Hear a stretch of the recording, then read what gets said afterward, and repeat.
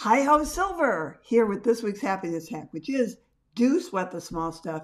It will save you in the end. Honestly, this is something I get very excited about. Now, I'm thinking about this because my husband Reggie taught me something, and I wanted to share it with you because it'll make a big difference here.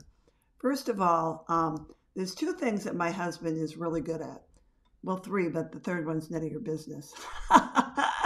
One is he's a really good cook, and the other is that he is a really good artist. He started painting during COVID, and during that lockdown period, he was producing one painting a day, and even now he does three paintings a week at minimum. And the reason for this is something that he taught me, which is called mise en place. It's a term that chefs are familiar with. Anybody who works in the culinary industry is very familiar with. And it basically means everything in its place in advance.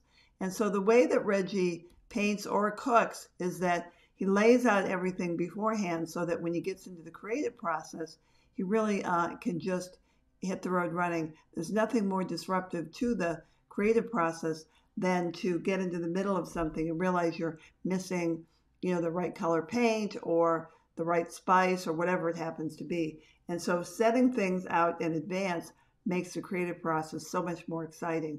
And I do this with my videos. I actually have to choose the graphics, I have to choose the captions, the topic matter, all of that. And when I do it right, videotaping these is a breeze.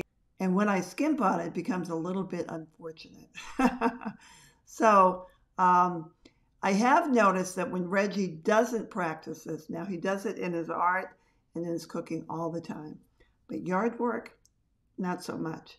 And when he gets in the middle of yard work without having sort of planned out in advance what tools he might need, where he needs the hose, all of that, then he gets really frustrated and he turns into a little bit of an Italian sausage.